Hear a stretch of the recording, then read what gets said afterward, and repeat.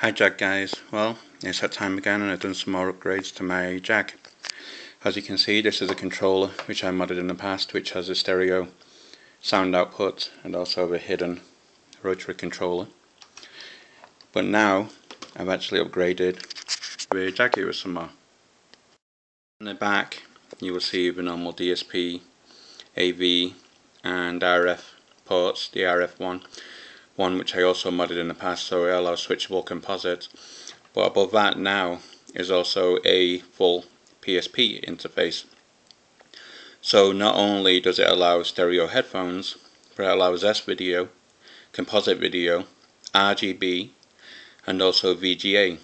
The RGB and the VGA do lose the sound when connecting them if using a stock cable, because it is limited by the lines which actually go to that one. And before anyone thinks about doing this themselves to their own console, it is a nightmare to do, because the SVideo and other cables on a PSP contain electronics, and it's not just a standard connector by connecting them to the Jaguar. So it is difficult to do, and well, you've been warned. As you can also see, when the cable is connected, it is out the way and fits in there quite snugly. It's small. And on the plus side, I bought this SVideo composite combo cable on eBay for $1.95 with $2 shipping. So compared to the Jaguar cables, it is very, very inexpensive. When you turn the Jaguar on, you will also see that I replaced the red LED to a nice blue one. Makes it look a lot prettier on the TV. As you can see, this is output on, that is on composite, so you can see. Now notice that on my TV the stereo sound is switchable, so at the moment it's actually only going to the SVideo, that's why it's not playing the sound on this one, but this is composite, and in comparison that is SVideo. Temperst, you don't really notice the quality much that different. On games like Rayman and other things like that, you do. So you can see, it's nice just having one cable, this one tiny cable for everything.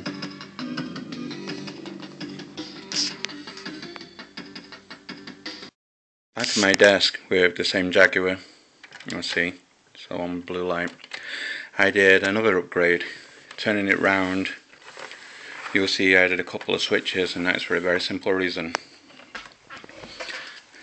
At the back, now, right here, is a optical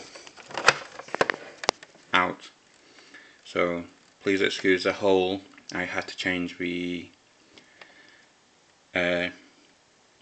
what's it called? The optical out unit. Unfortunately, that's why the hole is a little bit bigger. The other one fits snugly into the case, this one doesn't. So that's for that. This switch allows me to switch between the headphone jack and optical and line out at the back and through the PSP port. I've done this for two reasons. One is I don't want it to draw too much power and damage the sound hardware. So that's one reason. Plus it makes the quality sound a lot better for optical if there's nothing else attached to it when it's playing, because the optical connector goes direct into the sound system before the analog to digital converter, so the sound is amazing.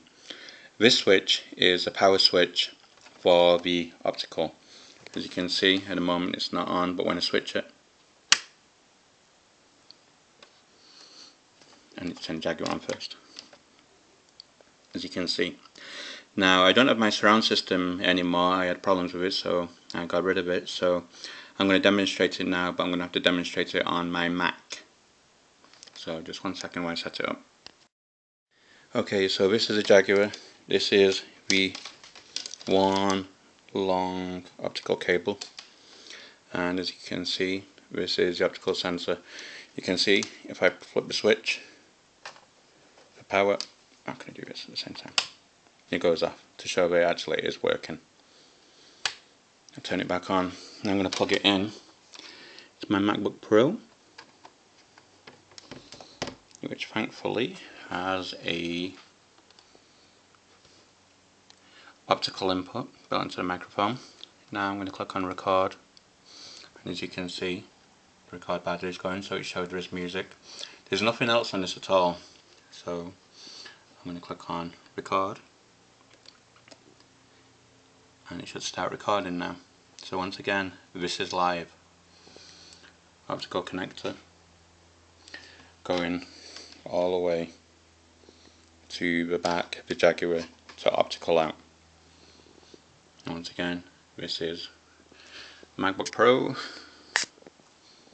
and the software is called Mixpad. So I'm going to stop it now. Let me turn that off, and when I move this back on and press play, we should get some sound.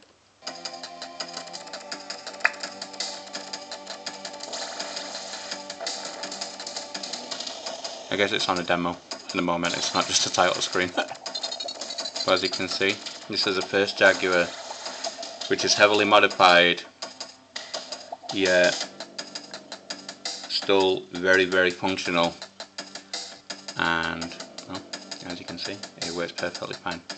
If you would like one, then send me an email, send me a message, and you may be able to persuade me to make you one.